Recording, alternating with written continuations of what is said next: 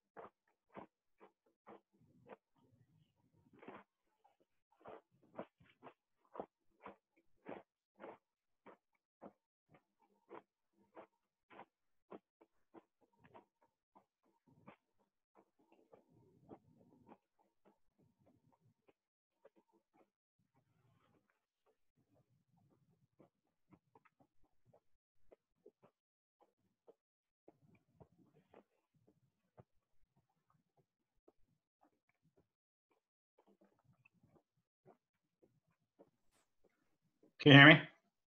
Yeah. Morning. Okay. Morning.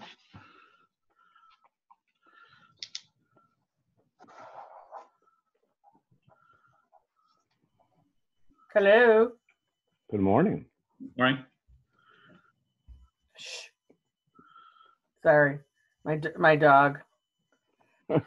She'll bite someone's toenails off. Mine can't decide if he wants to come in or out of the room. Well, I brought her in here because then she scratches at the door. She doesn't hear too well, so that's kind of a good thing. Mine hops up on the, I'm on like a lean back chair. He hops up on the footrest and gets as close to the screen and the feet as possible. Oh, I just got your text. I heard somebody pop in, but then it disappeared. So do you, oh, here comes Tom. So do you see up at the top, Jordan, that little banner thing? That's when we were going to start the actual meeting. So everyone will be in a waiting room until you hit that button, and then they all come in. Got it. So now if you want to make me a co-host, and then that way I'll have controls. Let's get Tim in here just to say hi. Hi, Tim. Hey, everybody. How are you? Good morning. Good. Good morning. Good. Where are you joining in from, Tim? I'm in Scottsdale, Arizona. So. Oh, nice. I was there a couple weeks ago. Yeah, we're here on vacation or stuff. Hockey tournament. Hockey good tournament. For you. Yeah, but we did play. I took a couple groups out to Talking Sticks, so we did enjoy some sunshine. Nice. Can everybody good. hear me clearly? And is Yeah. video okay? Mhm. Okay, great. Yeah, Yep. we're good. All right, Diane, let me see here. Should I just make everybody a co-host? Sure. If you pardon me, folks, I'm going to step out for just a minute. I need to grab a prop that I'll be using throughout my Yeah. presentation, so Okay. I'll be right back. Cool. Okay.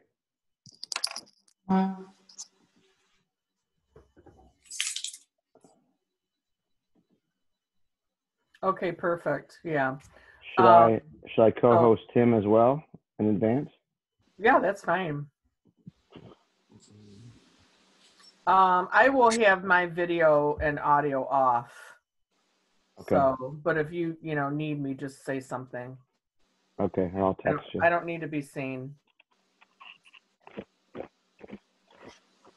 Joe, you got the flow going today. I was hat shamed yesterday, so I figured I'd not wear a hat today.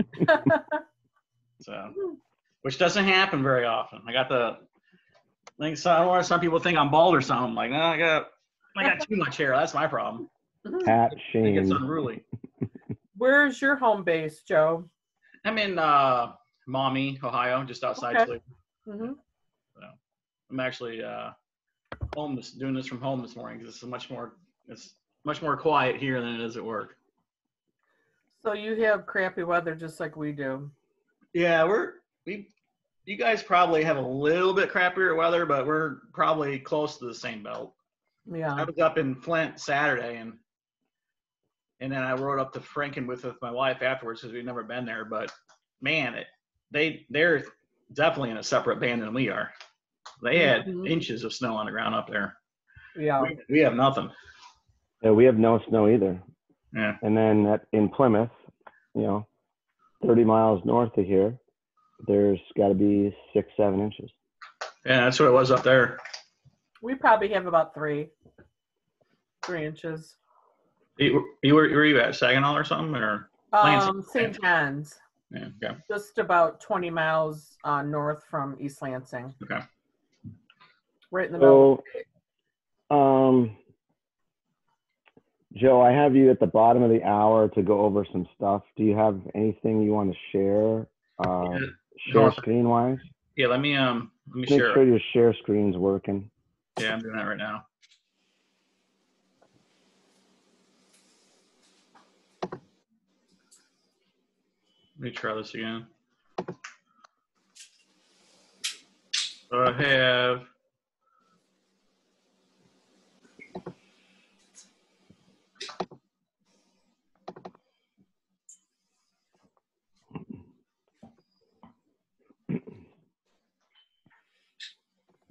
so these are the pictures I have.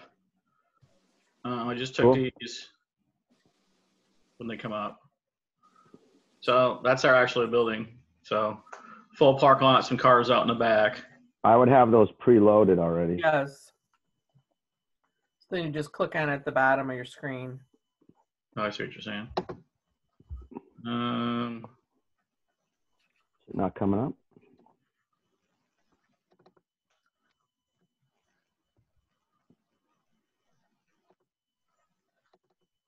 Problem is the Zoom things. Well, I would go into view on the top there. Wonder why it's, Well, I can go like this, but let me. I feel like it opened it though, didn't it? Yeah, so I can go. I mean, this is fine, right? For me just to scroll right through them. we can't see anything. Yeah. You can't see this? We can only see your folder with the pictures inside the folder. Yeah. And it Go- looked like it opened it when you clicked on it. Go Yeah. to view mode on the top. Hold on a second. Let me do this. Let me redo this. So now that I have them pre-opened, now can you see it? Yep. So Perfect. that's our building. This Way is better. 3 different. I mean, it's so plus we got another 3,000 square feet of office right here, and then another 2,000 square feet of more warehouse space in the back. So Yeah, I just think people like to see that kind of, that's fine. brick and mortar stuff. And Okay. Now let's leave this. Okay. all right, I'm gonna go in and pull mine up. Oh, hey, hold on a second. Jordan, real quick. Let me do one more thing. Do you have any cab drawings or cab? That's, yeah. So I want to see a few things. So this is let's stop share real quick and let this pull up, and then I'll reshare.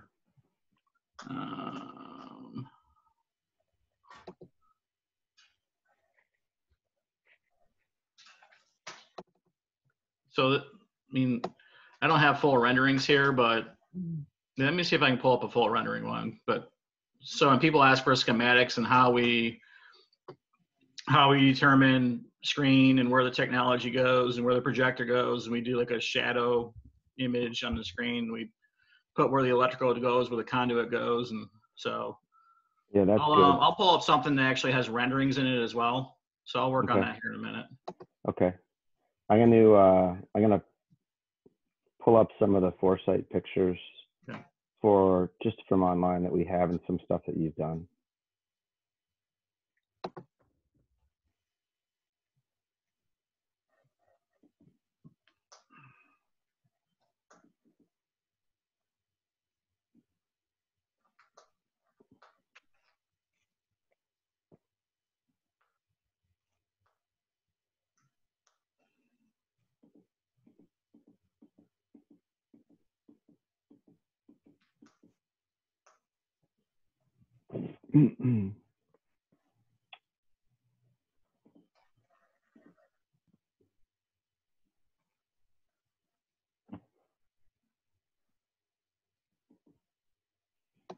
All right, just confirm that that you guys can see these.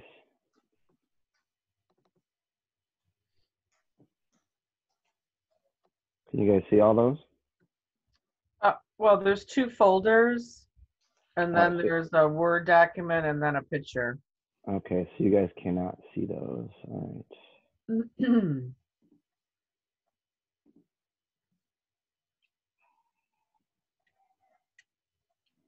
See anything there? Yes, One picture? yes. Okay, I've got to get to scroll mode.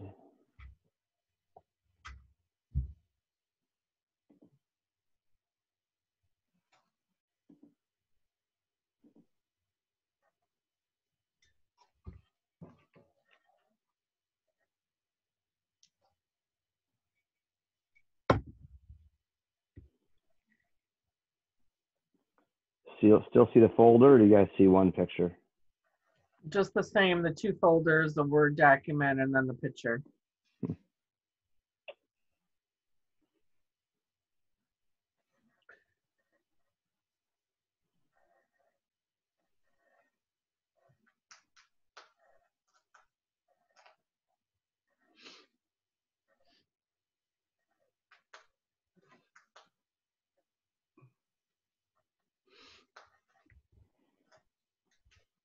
Still the same? Yes. I don't know why that's not working. I see pictures, but oh, there you go. So looks like you've opened them. How about now? Can you see different Just- pictures? A bunch of pictures, yeah.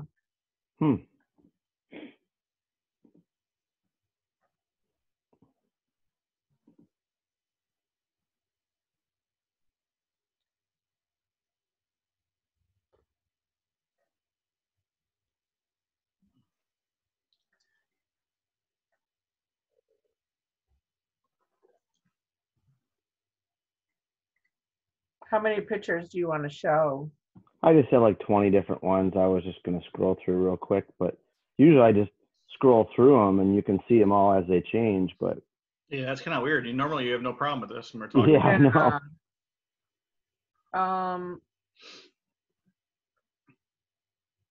Try it again.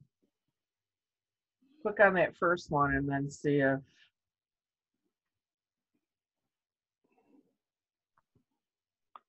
So you're not seeing the big picture. Mhm. no. But you're seeing the whole folder now. Yeah. Correct. All the pictures open. Somewhere in view up here, I should be able to go to like, What's What? what's it called when you scroll through all the pictures? Usually I open up my, like when I had to do it, I had to click on the pictures, and then my Oh, whatever software I use to actually view the pictures is what you need to open.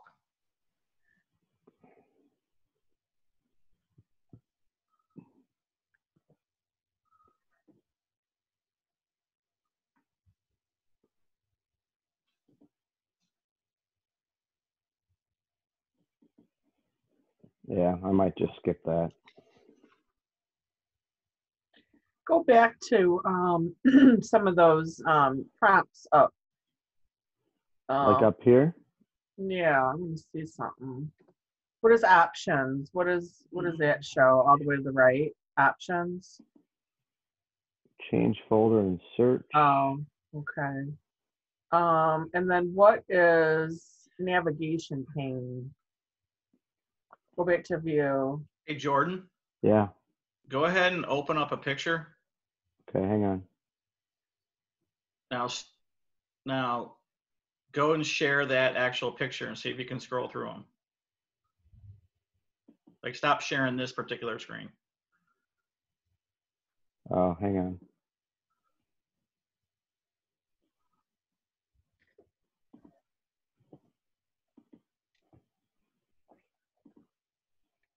I'm gonna stop share. Mute.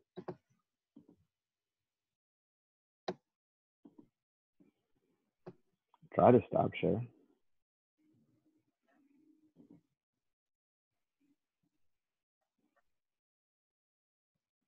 All right, let's see what I have opened up here.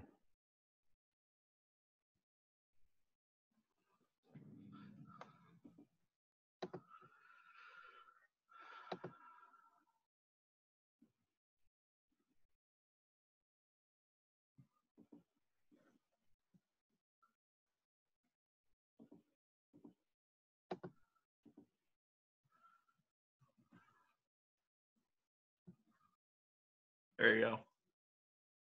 That's That's what it? you want. Okay. Yeah, that's what you want. I don't know what I did differently, but I guess it worked.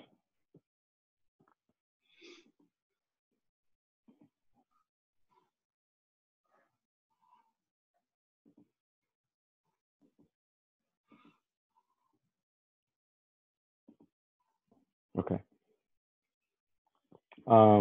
Tim, you can hear us? Okay.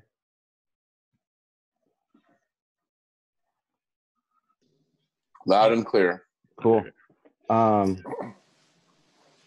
Just to give you a kind of a, I don't know if Joe sent you the window that you have, kind of like a 20-minute window from 11:10 to 11:30. Yep. And tell us a little bit about what you got going on for today, what your angle is. I'll do a quick little intro as far as who I am, where I come from, kind of background in the industry. I'm actually new to the Foresight sports team, but I'm very familiar with all their products. Most recently was with True Spec Golf as one of their executive vice presidents in charge of all club research and fitting education. So Awesome. I'm very well versed on the optical systems that Foresight delivers, and I'm just going to go into some of the differences between Doppler and optical. I think that a lot of folks may see data from one system or the other system and think that one system or the other may be wrong. And in reality, that's not the case. They're both right. They're just measuring different points in time and different points on the golf club. So I think that would be important content to get out to the guys. That's cool. And then we'll also talk about the benefits of optical in the indoor setting. There are a couple of things on the Doppler side that on the indoor setting that are being calculated and not measured. And that's a core differentiation that I think is important to understand if you are an indoor operator working in the sim environment, that some of the data you're going to see on one technology versus the other is going to be different.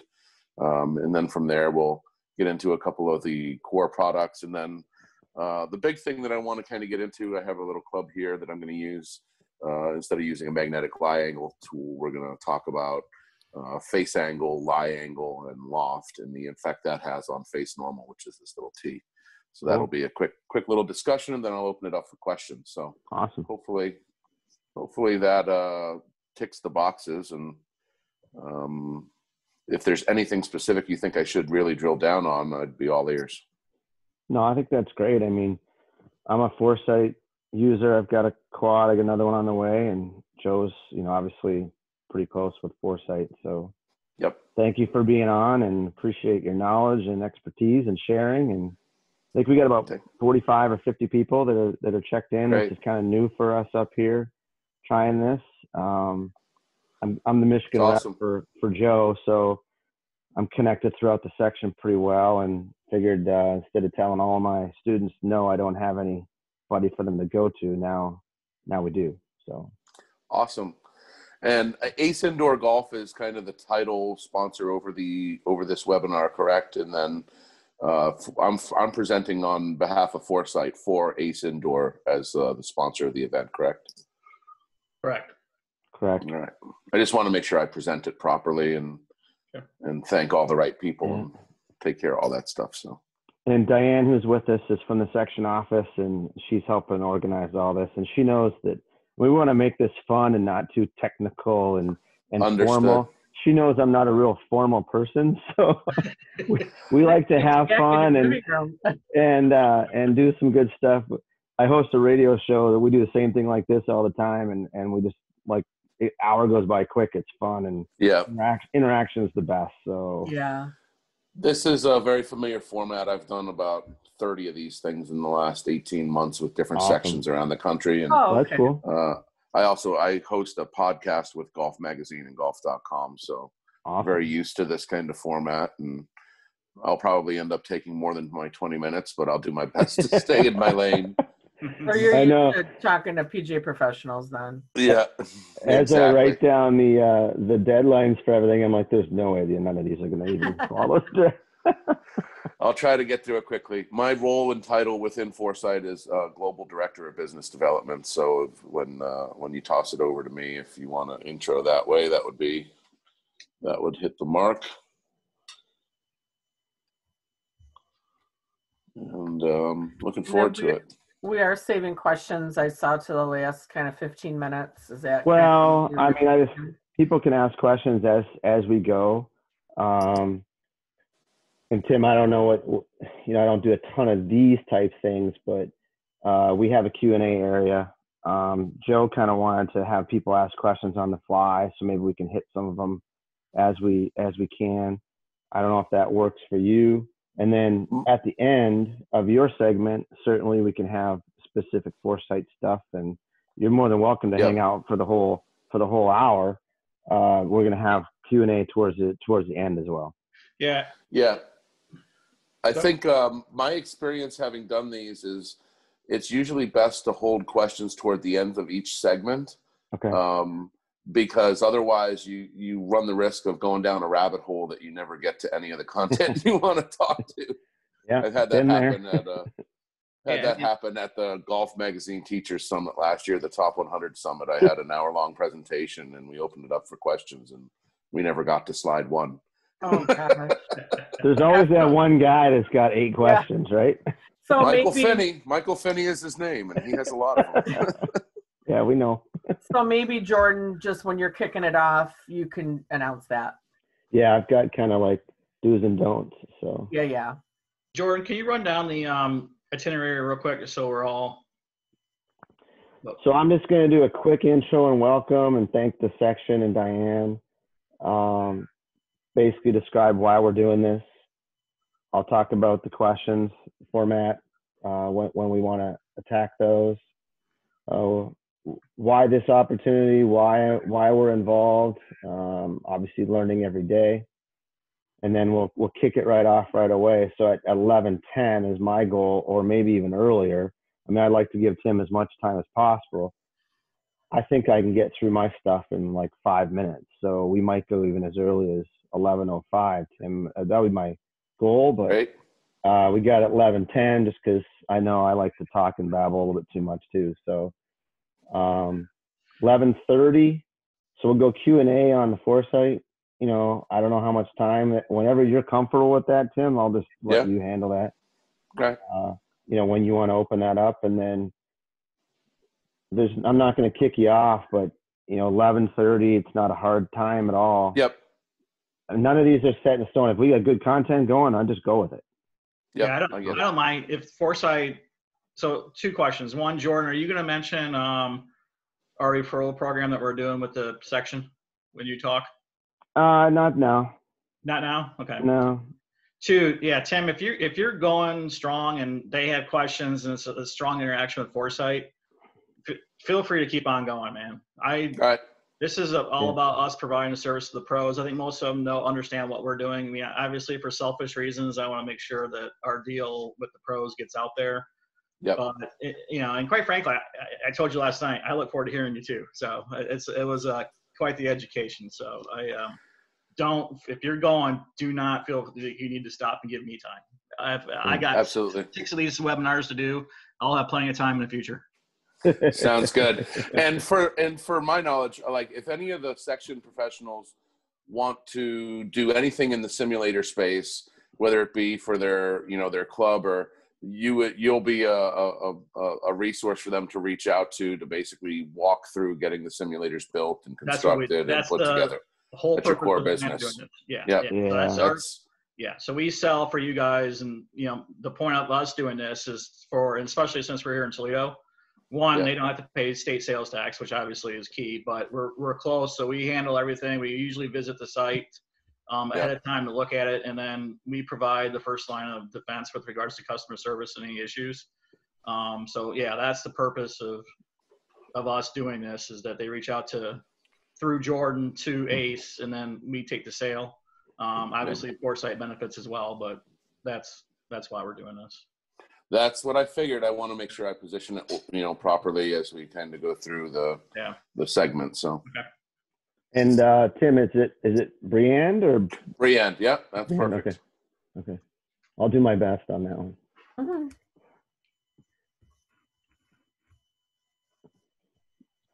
So Diane, when people are coming in, are you going to see them or am I going to see them? We all will. Okay. There should be, you can open up the attendees, and it might populate, I think, in the participant area. It might show like attendees, and then you could actually have a bar open to show who's on the call. Okay.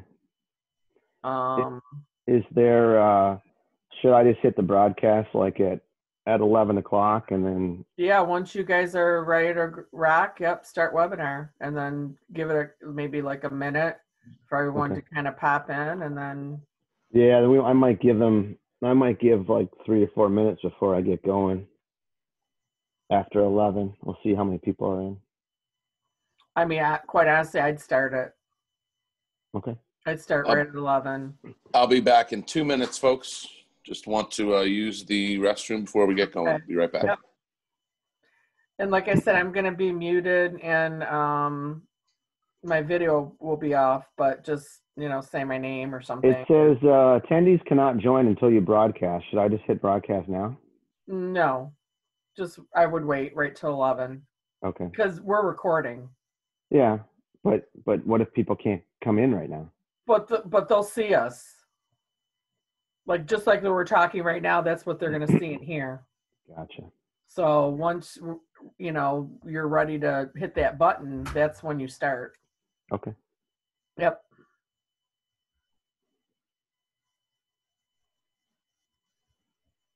It'll be fine. You guys have done enough of these. Oh, yeah. I just want to make sure. I think going forward, we'll have just a little segment of, I don't want to say a PowerPoint, but couple of things to show. I don't want to make it too technical, but yeah. And then we can also, like I have this, these on our education page on our website, whatever content, we could always just, put a link and, for, leave behinds or something or whatever. So we can put that on there too. So. Cool. Yep.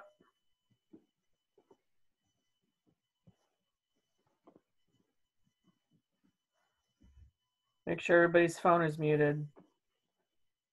Yeah, I did that. Everybody's texting me and calling me about last night's hockey game. You guys Oh, probably don't even know. All the juniors? Yeah. Go USA? Is that? I think you're outnumbered here, dude. I don't know. I don't even follow it, though. I mean, I just know that was an upset. So Yeah, 2-0 loss by Canada. So Oh, yikes. yeah, I get to hear from all my American hockey friends for another year and probably pretty aggressively for the next 2 weeks. When is NHL starting? Next Saturday. Oh, Mhm. yay. All right, 11 for 10:59.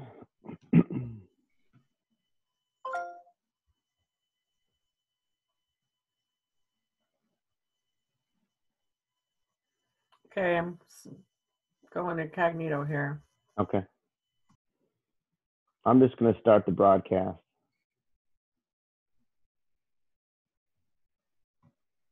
I'll wait for a few here.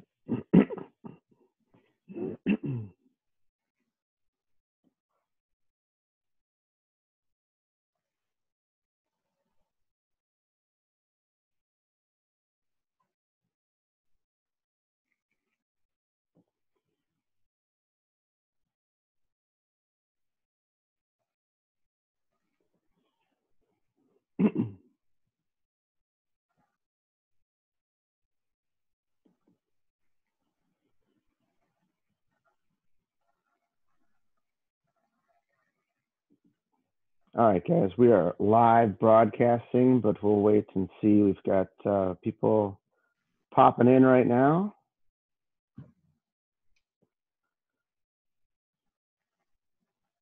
As mentioned, we have about 45 to 50 attendees today, so thank you for all of you guys that have joined and gals. We'll get started here shortly. My name is Jordan Young. I'm joined by Joe Newmeyer and our special guest, Tim Briand. We'll get going in about 30 seconds here once I see that number get a little over 40.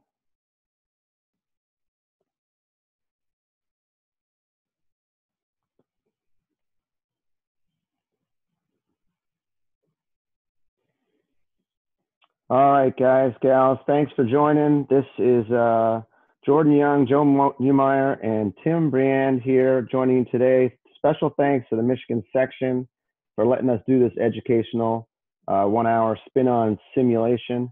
Also, special thanks to Diane Lazarus for putting this together with us and going behind the scenes. Hopefully, this will all run smoothly. As you know, with Zoom and all these crazy things that are going on right now, could black out at any time, but we'll get you back on. If you have any issues, reach out to me via text or email or to Diane at the office, and we'll get you back together real quick. I guess the reason why we wanted to do something like this was to provide an opportunity for all of you, number one, for education, but number two, to get the word out there about simulation, how busy, how productive it is, how useful it is, and how it's booming right now. And Joe Newmeyer, who is here with me from Ace Indoor Golf, who is one of our section sponsors and also one of the sponsors of this little education seminar, can tell you that it's been crazy. And I'm sure Tim from Foresight Sports can also say the same thing. So Joe, thanks for being a part of it. We hope you guys learn a lot. This is a cool event. This will be going on for 6 sessions. So every Wednesday at 11 o'clock, a couple times each month into March. And we hope you guys learn, enjoy, get interactive, ask a lot of questions. The Q&A will be available. After each section, we'll get to the Q&A. So when Tim from Foresight here Sports presents, he'll have some Q&A towards the end of his presentation. We'll also reserve some time at the end of the hour for Q&A as well. So if you'd like to ask your questions, please put them in the Q&A box I'll monitor them, write them down, and we'll get to those as soon as possible. So again, Jordan Young here with Joe Newmeyer. We're going to hand it off to Mr. Tim Friand, who is the Global Director of Business Development with Foresight Sports. Very knowledgeable, probably a lot smarter than me, maybe not smarter than Joe, who knows, but we're going to hand it off to Tim. Thanks for being with us, and let's hear all we got to do about Foresight Sports. First and foremost, Joe and Jordan, thank you so much for giving Foresight the opportunity. Diane over at the section office with the Michigan section, thanks so much for having us on. And good morning, everybody. Thanks for taking the time out of your day to join us and talk a little bit about simulation technology, and specifically Foresight Sports. So as Jordan mentioned, my role with Foresight Sports is Global Director of Business Development. It's actually a new post for me. I recently joined the team from TrueSpec Golf, which is a brand agnostic fitting company. I would like to think that I'm one of the more knowledgeable folks in the space when it comes to technology. We engaged in a very in-depth third-party independent testing program at my former position. And I wanted to share with you some of the information that we were able to gather from all that independent research. So I think first and foremost, what is Foresight Sports? It's an optical technology company that delivers multiple different platforms throughout the space, beyond just Foresight Quads, which is what a lot of folks have seen. You have Hawk simulators, which are multi-sport simulators, and then you have other technology products that are offered as well. Today, we're going to focus on the optical launch monitor products, specifically for some of you folks that have used the GC2 with HMT in the past, now the Foresight Quad. And basically what this is stereoscopic for launch monitor unit. So I hear a lot of questions, which is better, Doppler or optical? And I hear that kind of broadly throughout the industry when it comes to technology in general. I think it's very important to understand that every technology has things that it does very well, and then other things that may be a little more challenged. And so here today, we're going to talk about optical and what that can bring to your teaching and what that can bring to your coaching and fitting. From an optical standpoint, what are the differences? If you look at the data outputs that you get from a quad unit or a Foresight unit, and you compare that to any of the Doppler units that are out, you'll notice that there are certain parameters that are slightly different in your data. And I think it's important to understand that this doesn't mean that one unit is right and one is wrong, so to speak. It's very important to understand that optical launch monitors are measuring a different point on the club, and they're measuring a different point in time. So optical launch monitors define impact as first touch. That's the moment that the club and the ball first meet. And if you look at a Doppler system will define the moment of impact as ball separation, or the moment that you get full compression of the golf ball against the face when it starts to rebound off the face of the club. Obviously, there's a slight bit of difference between first touch and ball separation. There's some stuff that's happened in between, and some of the stuff that's happened in between does affect the numbers and the way that the numbers end up, or the data outputs that you get. The next thing that's important to understand is that an optical system is measuring the face of the golf club, right at the very front of the face, whereas a Doppler system will be measuring the center of the volume. So if you look at this product here, this driver product, somewhere in the middle of this volume is the center of volume, and that affects the way that the numbers represent as well. So in general, you're going to see slightly slower club head speeds from a Doppler system, slightly faster smash factors or efficiencies, and this is simply due to the fact that after the ball and club collision, the club loses just a little bit of club head speed as all of that energy is transferred into the ball. And so there are also some effects that it has over the path and angle of attack. So if you see a differential in the path and angle of attack numbers, I think it's very important that you understand that neither system is right or wrong. Both of them are right in actuality, but the differential is explained by the fact that they're measuring different points on the face and measuring slightly different points in time. So the question then becomes, well, when you're looking at the ball numbers, which ball numbers are a little bit more accurate? Our own findings, back with my former responsibilities, is that in the indoor environment, we were more comfortable using optical systems. The reason that we're more comfortable using optical systems in the indoor environment are the club data, all the different club data that you get in the indoor environment is measured instead of calculated. That is a very, very important nuance here. When you're looking at the spin axis of the ball, the spin axis of the ball in the indoor setting, when you're working on any Doppler system, is going to be calculated off of the face to path. If you see any variances or tolerances in that path number, and the face to path number is being affected, that means that you'll also have spin axis that is affected as well. And this is something that we would see quite regularly.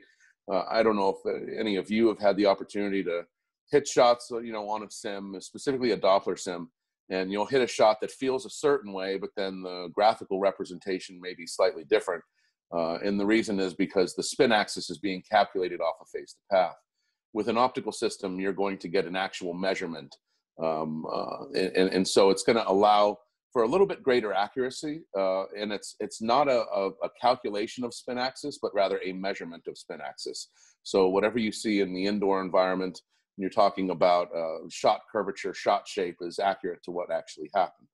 And then the last part that I think is worth really mentioning here is, as fitters, teachers, regardless of where your niche is in the industry, when you're talking player performance, I think it's extremely important to understand the concept of face normal.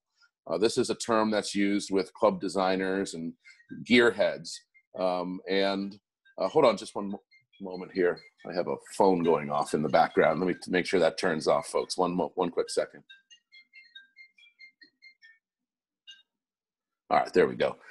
I think it's very important to understand the concept of face normal. Face normal is defined as perpendicularity to the plane of the face of the club. So if I put a T or a magnetic line angle tool on the face of the club, that's going to tell me where face normal is pointed, quote unquote. Now, what constitutes face normal? Face normal is determined by loft. It's determined by face angle, whether the face is open or closed. And it's also determined by lie angle, whether the toe is digging or the heel is digging.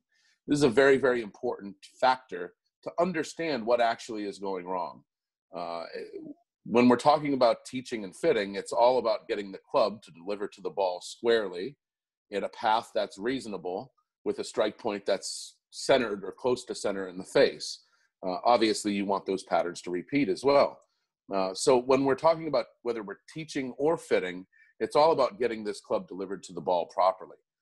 And so I think that this is a very important concept that a lot of teachers and fitters really should understand, is that wherever this T is pointed, ultimately, is the sum of all parts.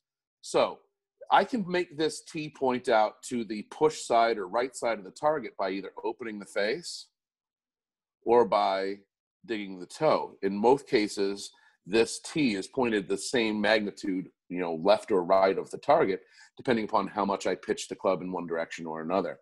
One of the things that I do find with optical, specifically the Foresight systems, is that the graphical representation that a Foresight system will give you of that impact interval, so that moment where the club and the ball meet, it breaks it down into the components of lie angle, leading edge face angle, as well as dynamic loft. Those are three very, very important components, because I've seen, quite frequently, I do see on Doppler systems where it will represent that face normal is a little to the right of the target. So the question becomes, is the leading edge of the club square, or is it open, or is the toe of the club digging slightly? Knowing which is the culprit, so to speak. Why is the ball starting right of the target? Well, clearly because face normal is pointed to the right of target. Well, if it's starting to the right of target because of face normal, what's causing face normal to be right of target? Is it toe or is it face? That's a huge, huge differentiation to make when you're teaching and fitting. You have to know what you're fixing. Ultimately, if the face normal is pointed to the right of the target because the leading edge is open, I can correct this club and get face normal to point back on line if I make the club more upright, because that's going to make the heel dig. But you can see the orientation of the golf club right now is very askew. You're not going to hit a lot of center face shots, okay? And what I see a lot out of amateur, golfers is that they'll deliver the club with significant toe down angle, 3-4 degrees in some cases. And what they learn to do in reaction to that, that's obviously going to start the ball off to the right, is they actually start to learn to close the face. So they're striking the ball with a closed face with a severe toe dig. And that's how they try to get the ball to start on line. Obviously, once again, this club is pitched in a very acute position. it's going to make it difficult to hit the center of the face. So I think it's very important to understand that when you're looking at what the club face is doing at impact, understand the concept of face normal, understand leading edge angle versus dynamic loft versus delivered lie angle, and break it down into all three components. That's going to tell you what you actually need to fix as a teacher or a fitter. Very, very important point to make. In general, when we're talking about Doppler and Doppler and optical, I think it's very important to understand the differences as far as downrange data as well. You know, everything that you do on a Doppler system, if you're outdoors using a real golf ball with minimal wind conditions and typical temperatures, there's no need to use a quote unquote normalized function. A lot of the Doppler systems nowadays have a normalized function, which standardizes the data into a certain environmental setting. If you're using real golf balls on a range that's flat, then it doesn't make sense to normalize. With a lot of the tour players that I've had the privilege of working with over the last 15 years in my career, we very rarely use the normalized function when we're working on a Doppler system outdoors, but limitations of the environment mean that most folks have to use normalized, whether it's the range balls that we use or what have you. It's important to understand the minute that the normalized function is engaged, that part of the ball flight is being disregarded on a Doppler system. So the inherent benefit of using a Doppler system, which is that it tracks the ball flight from start to finish, you're now disregarding the second portion of the flight. When you look at the data coming out of an optical unit, specifically a quad or foresight, it's important to understand that that data is unaffected by environment unless you hook it up to the software. So if you're just looking at the data that's coming out of the unit, that is unaffected by any environmental condition. And that's going to be data that is quote unquote pre-normalized. And then obviously if you add layers in within your software settings for different elevations or temperature settings, it's going to make adjustments to that data based upon those algorithms. So the one thing that I think is very important to understand for all you golf professionals out there is that there's a lot of tech out there these days, and what's good versus what isn't good. What I would prefer to do is say, what are the different technology platforms do well? And the folks over at Ace Indoors, you know, are as well versed in this as anybody in the business, and being able to help figure out what the best solution is for each operator, and how to deploy that solution. And I think it's very important to understand the benefits and the features before you go all in on any piece of tech, and really understand what this tech is going to do well and where it's challenged. That's something that I would highly advise. And then the last part that I'll get into here before we turn it over to some questions is when you're looking at the different suite of products that are available these days in the technology space, whether it be personal launch monitor devices, simulators, in general, a lot of the OEMs have actually gone back to using optical for a lot of their own research and testing, just because of the accuracy and precision and tolerances that you see out of optical systems. The Doppler systems are used for ball flight, and the optical systems are used for a lot of club data. That's a very important thing to mention. If I'm an instructor that's utilizing technology to help assess club delivery patterns, I think that you're going to find that those delivery patterns are a little more precise and defined using any optical system out there, because it's not using some of the ball flight to predicate the club positions. It's capturing the data independently, meaning the club and the ball data. So with that, I hope that helped provide a little bit more firm foundation as far as the differences between optical and Doppler. And I'd love to open it up for questions if anybody would like to ask any questions about what was presented, or general information at all regarding sim products, foresight products, or optical. If anybody wants to ask some questions, you can certainly type them in, or if you want, you can bring yourself up live. I just had a couple of questions, Tim. Recently, I went through Liam's training online. I like to get all that stuff. Pretty cool. He does such a great job speaking and presenting. Can you just touch base on that a little bit? Yeah, so peak performance. Liam Mucklow, a golf professional out of Canada, one of the industry leaders as far as innovation, and one of my teammates at Foresight. has been part of an education program for quite some time called Peak Performance. And there's a lot of really good stuff in there, both applicable for teaching and fitting. Golf laboratories or golf labs up in Canada, rather, they do some really cool stuff where they do some in-depth testing of golf clubs and product performance, looking at CG locations and bulge and rolls and things like that. They have a couple of different certifications within the Peak Performance, I believe, that kind of specialize into certain aspects of the business. But it's well worth everybody's time to check out. Liam, you know, none of the information you get from Liam is going to have any spin on it. That's one of Liam's specialties, that he cuts to the chase and is kind of no BS about the information he shares. So I think a lot of folks would really find a lot of the information in those modules very useful, not just for understanding, you know, optical systems and some of the foresight, but how it applies into teaching and fitting. And then most specifically, you're going to get some pretty in-depth information as far as the impact interval is what I call it. You know, what's happening at the moment of impact. It's a pretty complicated set of calculations that all of these launch monitor companies use, including us at Foresight, to really determine what happened at impact. There's a lot of stuff going on at impact. It's pretty complicated, and understanding that as a teacher and fitter, I think, is crucially important if you want to make your students better. Yeah, I mean, I went through it. There's two sections, I believe. One is free, so I would invite everybody to check out Peak Performance with Foresight. You don't have to pay anything for the first level.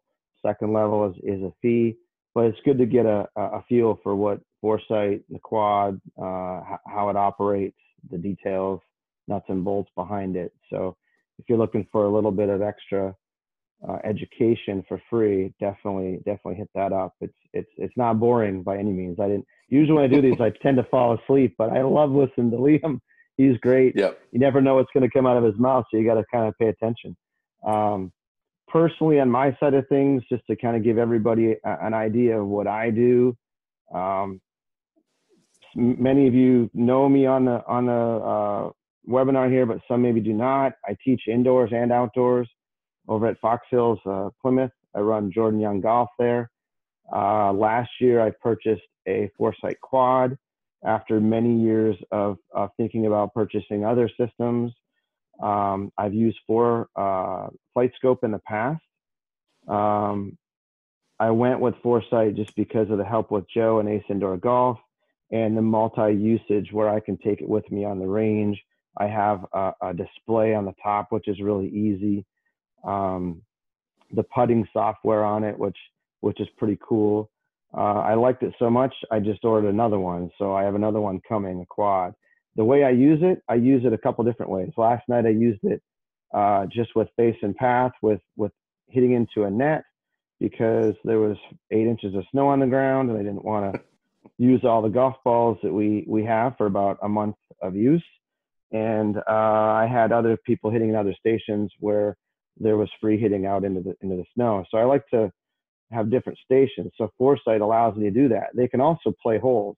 I might have guys play 2 or 3 holes or do some kind of skills testing, depending on the age range. They might do the smashing the glass or whatever those things might be. So that's my application with Foresight. Not to mention during COVID, I actually brought it home, and I don't do this much, but I actually played a few holes on my Foresight Quad with my son and experienced the whole round of golf for the first time for me, ironically. So it was kind of cool to set it up in the basement, bring it home. It's easy, it's bulletproof, provides pretty darn good information too. So that's how I use my Foresight. I got another one because I want to start renting it out to people. And a lot of them like to get the data and like to have that exact number all the time. I had a guy in yesterday that popped in that has just brought a used 2 and with HMT, but he still likes to come in and double check his numbers with my quad. So he was on track, but that's just my personal use and how things are used at my facility and with Foresight. I think we've seen a proliferation as well out on the different tours when it comes to quad usage in the last year. And that's due to a couple of different reasons. Number one, the LCD display that's native on the unit, that just adds ease of use. You know, a lot of the players, they don't want to have to hook up a computer or a phone. They don't want to have to add a secondary modality to be able to capture data. So being able to plop down a Foresight quad unit on the range and hit a couple shots and get instant data without having to hook up any external modalities is very attractive to a lot of those players. Then once again, that pre-normalized data, where the data that it gives you is kind of normalized to begin with and standardized for all environmental conditions. And then obviously the tolerances and the precision that optical can provide. You know, I think that speaks to the reason why we've seen so many tour professionals switch from the Doppler systems to optical. You know, if you look at all of the best players in the world, most of these guys have both Doppler and optical systems at their disposal. And they're using the optical systems for club delivery and launch metrics. And then they're using the Doppler systems for ball metrics downrange. And you'll see the same thing at OEM departments, OEM R&D departments. My time in the industry has taken me into the R&D world with a couple of different major brands. And in those major brands, you know, all of the different technologies are brought to bear. Understanding the strengths and weaknesses of every platform is unbelievably important. And that's the reason why the OEMs utilize all these different platforms, is because they're basically taking the data points from each of these systems that those parameters are known to be, you know, tight tolerances and precise. So, Tim, tell me what's coming up on FSX Pro, which seems to be right in here, right? 2 weeks. So that's, you know, a major initiative within Foresight is to upgrade the entire software suite. I think, you know, self-admittedly, Foresight, we've known that the software had a long way to go as far as the user interface and the overall user experience. So Liam and myself and a few other folks over the last year have been working on a completely new software suite. I will say that for folks that are familiar with Foresight's competitors, as far as the software that is utilized in those platforms, they'll be very comfortable working in the new FSX Pro platform. It gives you a lot more customization. The user interface is much friendlier to the eye. And I think that it's a far improved product over what has been out there in the past as far as FSX software. So for all of you Foresight users, I know that you'll be very excited to begin using that module. There are going to be additional modules that are added into that over time. And there'll be an upgrade to the putting interface over the course of this year as well. So there are a lot of, you know, lofty goals and ambitions within the Foresight team. Not just to focus on the simulator and launch monitor products, but also there are some other products in the pipeline that are going to be pretty cool. And the idea is to deliver a suite of technology products that help transform the game and kind of bring it forward into more of the new age with some technology and enhancing experiences, so to speak, through all these different technology means. So please tell me that the club display will be facing the same way that we're hitting now. That is one of the things that we have deliberated on at length with the beta test group. I think that everybody will be very happy with the options that are given as far as graphics. One of the things I think with all user interfaces is everybody likes to look at things slightly differently. So give the user an option to look at it in the context that they want to look at things.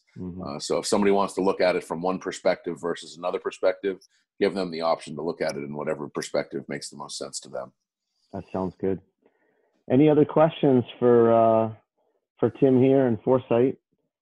We had one that came through. I don't know if you guys saw it pop up there, but somebody asked me what I have set up downstairs in my basement. Well, my basement is a hockey arena, but now the netting behind one of the nets that was used for golf is now catching pucks.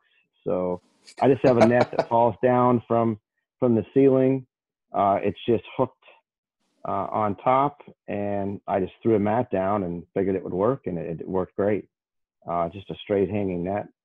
But I only used it during COVID. I don't go down there and do anything at this time. But I think if anybody's building a new home or moving into a new home, I would definitely recommend having a home space that is, if you're in the teaching arena for sure, teaching and coaching, having your own space that you could do videos, podcasts, whatever you're going to do, that's your golf space that could be a simulator. Hey, look at Michael Breed. He's done a great job creating his little spot upstairs in his house, right? So, Joe, do you have anything for Tim before we move on? I don't think I do. No, I think he did a great job, and thanks a lot, Tim, for being on and teaching us all about the differences between optical and Doppler. Appreciate your time. Thank you so much for having us on, and thanks for the opportunity. And if any folks out there have any questions regarding Foresight Sports, they can send me an email. My email is tbriand@foresightsports.com. It seems we have one that just came in from George here. Does optical understand gear effect? All right, that's a great question. So there is no launch monitor right now that has a gear effect engine built into it. Now, that's a very complicated concept because you're talking about CG placement and where that CG placement is relative to the face and how that affects MOI. And then it also affects bulge and roll. The amount of bulge and roll on the face also affects this. And then obviously the speeds and the angles at which the ball is struck. A lot of really smart people are working on a gear effect engine, which can be put into different launch monitors. But as of right now, gear effect is not accounted for as a component. That being said, with the measurement of spin axis instead of the calculation of spin axis, the gear effect component is kind of part of that spin axis calculation. It has an effect over spin axis, and that's part of the aggregate total of quote unquote spin axis that you measure. So great question. I think that once gear effect is accounted for in the ball flight engines across all launch monitors, it's really going to help unlock even more understanding because, obviously hitting the ball a centimeter or two out on the toe has a drastic effect over, the spin axis that the ball will fly, even if the face and path are square. So great question. All righty. Tim, thanks. You're welcome to stick on if you want. We'll forward any questions to you if you tune out. We truly appreciate your time. Enjoy the sunny skies in Scottsdale. You guys see more sunshine there in one day than we see here in 1 month. It's been a nice week so far, 75 and not a cloud in the sky. So if you folks get snowed in, try to make a trip out here to Scottsdale and spend some time. But thanks for having us on. Okay. Thanks, Tim. Appreciate it. Joe, at this time, we're gonna just say thank you for being a part of the Michigan section over the last year and a half, 2 years. Originally, we got to know each other through a mutual friend and got to know a little bit more about the Eastern chapter and to get more involved. And now at the section level with providing the members an opportunity to let's say, educate their own membership or their own students or contacts on simulation and have an incentive program put in front of them so that they could earn a little bit extra money. If anybody wants more information about that, they can contact me by email, jordan@jordanyounggolf.com, or you can pick it up on the section website. I believe it's posted there. But again, Joe, thanks for willing to do some different things, your sponsorship, and of course for agreeing to put this together for our members. I think a lot of people might want to know maybe a little bit more about you, Ace Indoor Golf, possibly the facility, and what exactly you guys do down there in Sylvania. Thanks, Jordan, and nice to meet you all virtually. But I've been in the business for 15 years. My partner and I were the director of operations and CFO at About Golf, 2005 to 2012. 2012, I decided to go out on our own, and we started Ace Indoor Golf and have been in business for about 8.5 years now. We work with a handful of different technologies, Foresight obviously being one of them. We'll get the other ones being True Golf, Unicore, and SkyTrack. We'll get those on the other 6 webinars. We do a lot with V1 Sports, that's also located in Michigan, for teaching analysis. But so our goal and what we've specialized in is basically the customization of golf simulators. Our company provides the Foresight Sim in a Box, and we do all the custom work for Foresight and a couple other simulator systems. We have if you don't mind, I'm gonna share my screen real quick. And I think a lot of people really don't understand kind of what goes into a golf simulator. So this is some pictures of our show shop in Toledo, Ohio. So we have about a 10,000 square foot facility where we actually make a lot of the golf screens that you see online, and for Foresight, our PGA Tour Superstore is a customer of ours. So yeah, we have a full design department. And the reason why we got started is I think you had a question with a customer who wanted a golf simulator. And our goal with you guys is you guys are in contact with your members all the time.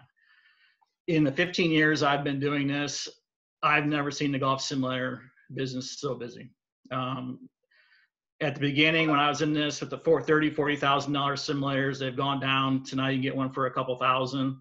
But at some point, we were all like, you know what, it's going to get saturated. It's going to get saturated. People are going to stop buying, and now everybody's very busy.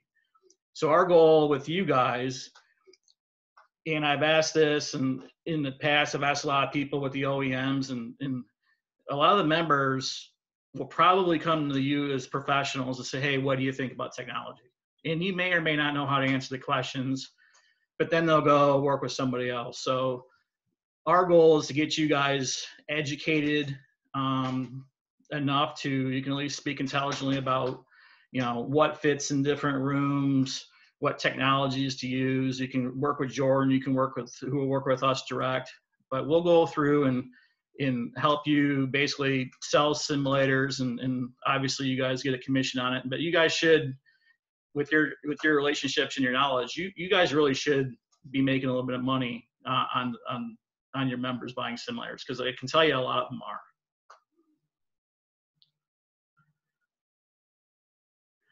I think you're muted, Jordan. There we go. Sorry.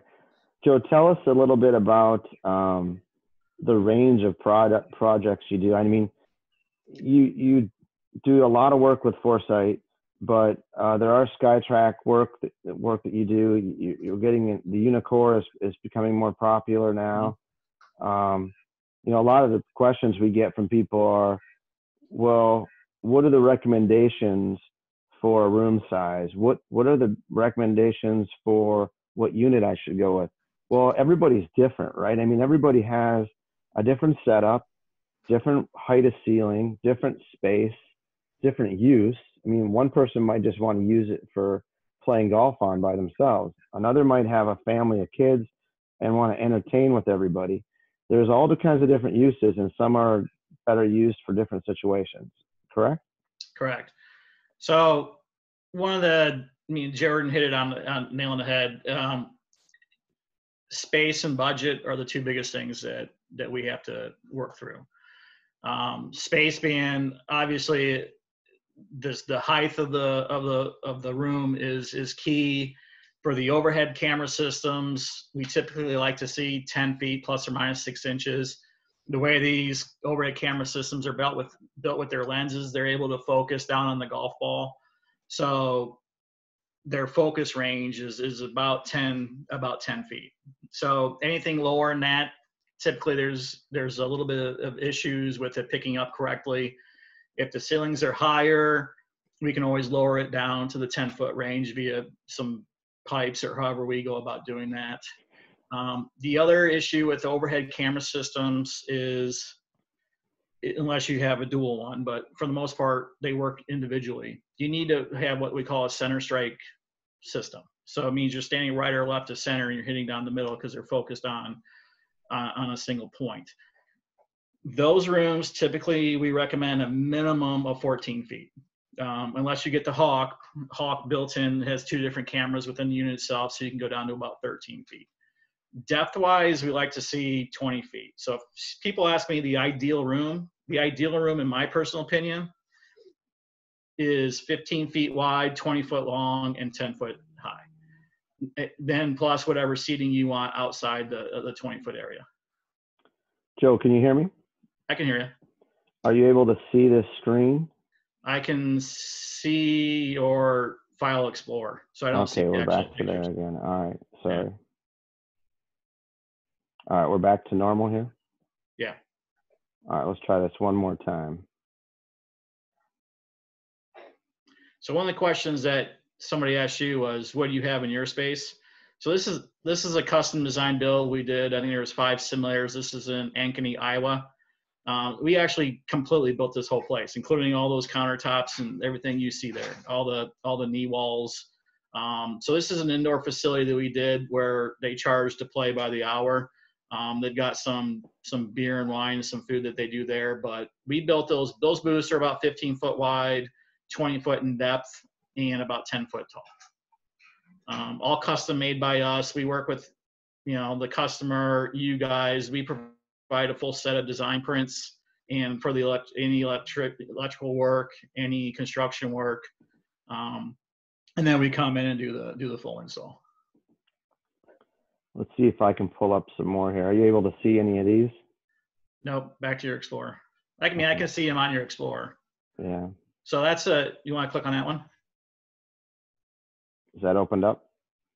No, it's probably in your other, okay, whatever program you use. That might be the best I can do right here. Unfortunately. Yeah, so that one, that highlighted right there, that's in a garage out in California. A lot of people, because they don't have spaces out in their garage. So again, back to the question that somebody asked, what do you have? So our goal is to we customize anything. We don't have any preset packages. We do have enclosures. That's a 12 foot wide enclosure, 9 foot tall that we did out in California. That's obviously a quad. Limited space. We do netting. We do screens. If somebody just wants to buy a screen for their basement or any room in the house, we custom make them in that facility you saw in Toledo. So our goal most of the time, if it's a SkyTrack, if it's a quad, something that sits on the floor because it sits right next to you, I typically tell people if you feel comfortable swinging a golf club in the room, we can do it. Another topic that's pretty hot is the screens. So a lot of people purchase screens, they end up purchasing replacement screens, or screens get damaged. Is there a hierarchy of screens? If you do have a screen, you should also have a projector. And right. I think a lot of people make some mistakes with projectors and screen purchases if they're just starting out. Yeah, actually, I see a ton of that. Let me see if I can. And I mean, we can probably do a half hour on this, but I just wanted to at least bring it up. I think this is it. Joe, one of the questions that just popped up was, what are those dimensions again? Was it 10 foot high, 20 deep, and 15 wide? Is that correct? Yeah, that's ideal. That is correct. Yeah, so we can definitely go obviously larger. We can definitely go smaller. But if somebody said, I'm building from scratch, that's what I'd recommend. Yeah, that's just the footprint. That's just a footprint. That's the actual simulator area where you're swinging a golf club for safety reasons, for clearance reasons, so nobody gets whacked with the club. But if you want additional space for seating or a bar area, then that should be outside those dimensions. That's strictly the golf simulator area. So for all you Detroit Tigers fans out there, this is actually Ian Kinsler's design, second baseman for the Tigers a couple years back. So we're doing his house in Dallas, Texas here this month. but we're actually doing it in his garage. So he's taking his full 3-car garage and converting it to a golf simulator room with he's getting a Hawk, which is right here. He's also getting full video analysis cameras as well. So what we'll do is we'll send his contractor all this information. So here's the screen system. We're doing 2 retractable curtains, which you can see here. Placement of the Hawk. We have some electrical and some conduit. That the conduit will be ran down to wherever the computer is going for the Cat 6 cable. Where exactly he's hitting. Back here's the projector and some electrical and another conduit to run down there for the HDMI cable. So all those dimensions are listed. That's what we work with you guys and your members or whoever with.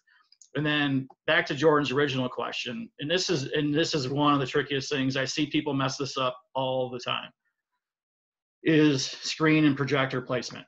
So based upon the size of the room, we'll either do what we call a 16:10 aspect ratio screen or a 4:3 aspect ratio screen. And then we'll determine where's the proper placement of the projector. Most of the time, 99% of our cases, we'll always put the projector behind the golfer for safety reasons. I am not a fan of putting the projector in front of you because it will get hit. It's not a matter of when, if, it's a matter of when. So based upon our calculations and throw distances, we always go through a full design where we make sure that we put the image of the golfer, and this is basically a 6-foot golfer, back a certain point from the screen with the projector behind. So we'll draw this cone with the proper throw distance to make sure that there's no shadow of the golfer on the screen. It's really not that hard to understand once you know what you're looking for as far as the viewable area. 2 things you need to know: the viewable width and the throw distance of the projector.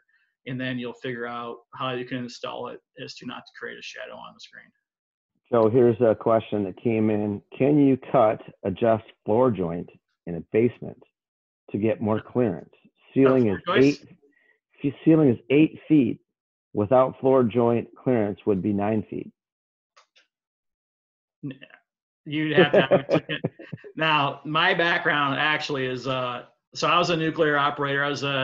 I operated one of the nuclear reactor plants on a aircraft carrier, the USS Nimitz. So I do have an engineering background. I actually also worked for Pulte Homes for a while. And I would say that question is a big, big no. So most people, what they do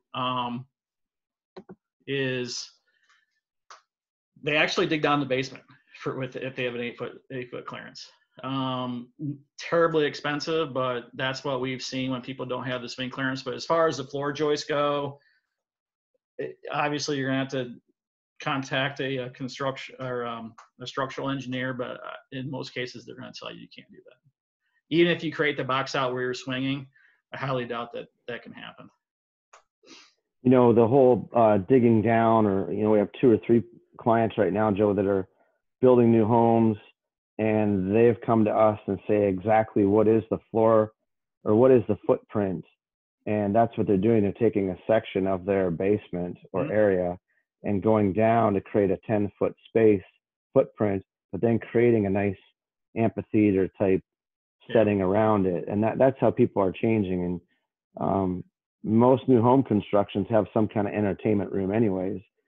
Most of these spaces can be used as movie areas, theaters, entertaining, whatever, not just golf. So it kind of fits into the room. Yeah, we did. Our trickiest room we ever did, it was only 12 foot wide. So we did a dual, it was basically a GC2 at the time. So we did dual GC2s where you stand in the middle and hit to the sides because there was righties and lefties in the room. We also did a drop down movie theater screen where we tucked it up inside the floor joist pocket. And so it was flat and we padded it. And we also did a full shooting simulator that's used by like U.S. Marshals and stuff like that. So with the controller, he can actually press one button and it can transfer either from a movie theater. We actually recessed flush wall mounted speakers behind the screen. So our screens are perforated so that the sound will come through. But he had the ability to either play golf, have a fully functional shooting simulator, or have a movie theater in a 12-foot space. It was Interesting. Yeah. If we could get everybody just to type in the reason why they're on this call, whether, for me, if I was in, I would be saying for personal teaching and coaching usage, maybe it's for your club, looking at a possibility of doing something at the club. We have several clubs here in Michigan that are working with us right now to provide a simulator experience for their memberships. Or maybe it's an at-home new construction. Maybe it's just for the education, which is fine too. Let us know a little bit about why you're on the call. We just want to get a quick demographic of why you're here and those good things about simulation. Yeah. I always like to know personally as much as I can. I'm always trying to learn. Good, thanks. We've got some home use, education, teaching, and club fitting. Great. I know that a lot of the fitters that we have come through, they're either working with Foresight or TrackMan. I see a lot of them moving towards the Foresight, but technology changes so much. Education, good. Education. Also want to look at what we can do for our club, teaching and fitting, for teaching. Education, teaching. I think one of the other things, as Jordan mentioned before, we do have 5 more series to go. If there's any particular topics that you'd like us to cover or have guests on any future segments or shows, please type that in as well so we can get that covered.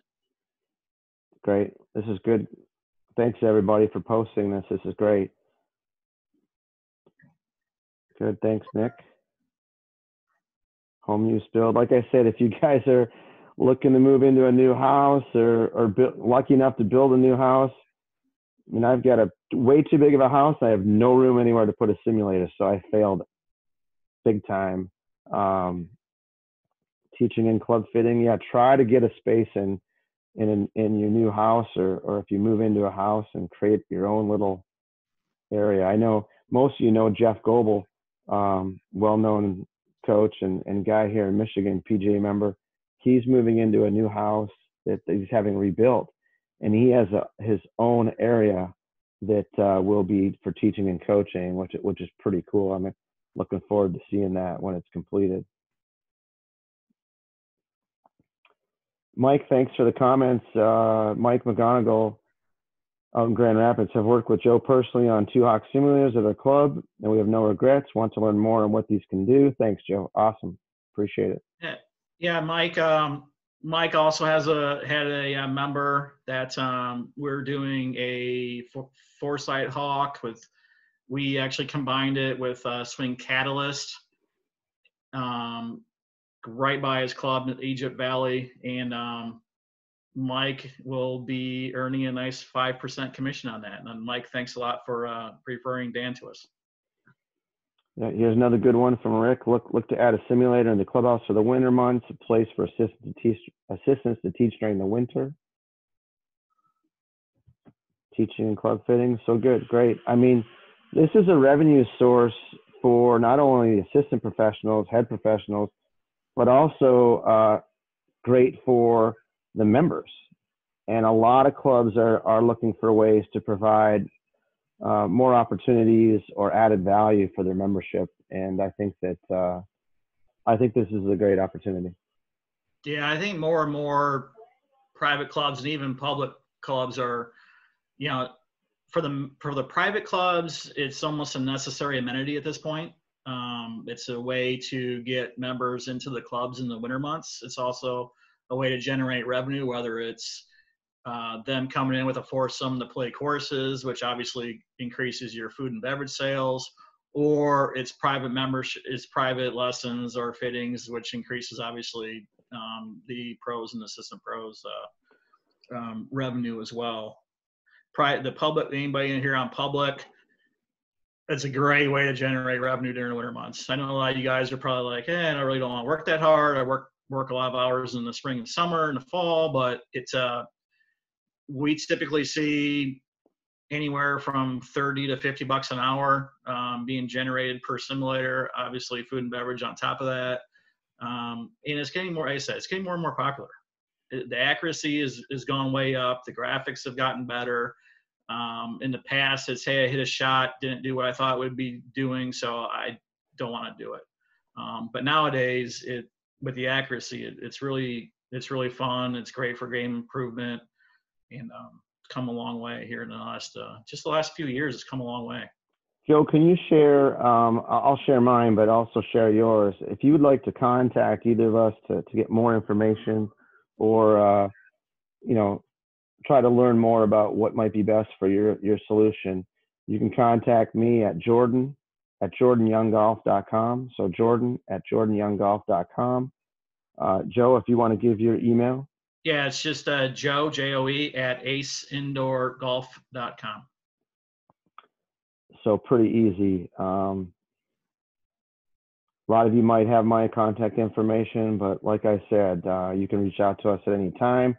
Most of this, how it works, if you have members or you're interested in getting something for your club or yourself, we set up a little Zoom consult just like this. We go through what your solution is, try to provide the best possible system for you, for your needs, and try to cut through all the crap you might have to look online and learn about. And this is going to cut a lot of corners for you as far as saving on going down the wrong path or the rabbit hole, like Tim mentioned.